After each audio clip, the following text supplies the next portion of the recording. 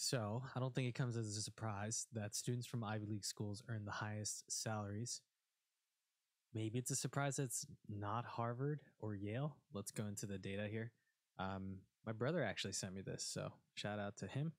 It turns out that the number one school in terms of median earning 10 years after attendance turns out to be UPenn. I don't think that's much of a surprise. You got Wharton, you got a lot of lucrative talent pool connections and search going on there. And I could see that kind of carrying the numbers a bit to that degree. Princeton, Dartmouth, I think this was all really interesting to read through. So if you're curious, here, I'll slow it down and you can check this out. Obviously, I'll link the support these every time I show it. Try to support the links by clicking on it for yourself. Look at this. This was interesting when I was reading. Penn is the only Ivy with median earnings in the six figures. The other schools report decent median salaries at the 10-year mark, and several cost less than Penn. Students pay the least on average to attend Princeton at $9,800 a year and graduate with the least debt with a median $10,450 owed at graduation.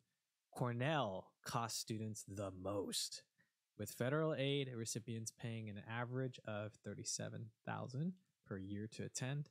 But Columbia leaves students with the most debt at graduation. Oh, Columbia. Probably had to do with maybe New York and how it's really expensive there. I don't know. New York City.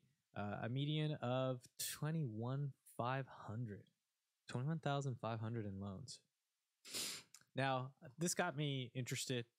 Okay, how much different is it really? And they had a link to the education department's what they call college scorecard.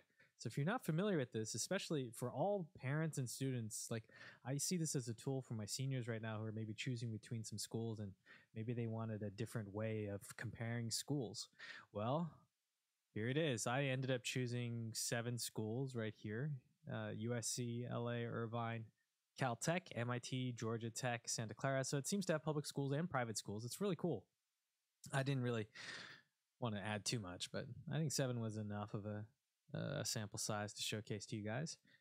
First thing we're looking at is the average annual cost. So you can see which schools will be relatively cheaper versus more expensive. You can see the graduation rate.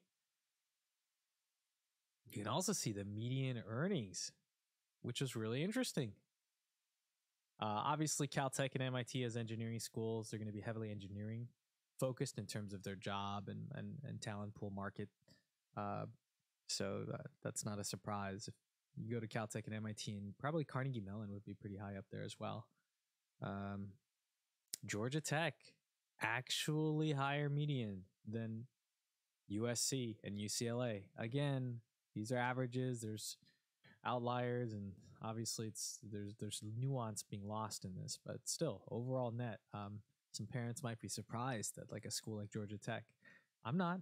Tech schools, man, they make decent money. They connect really well to the job market.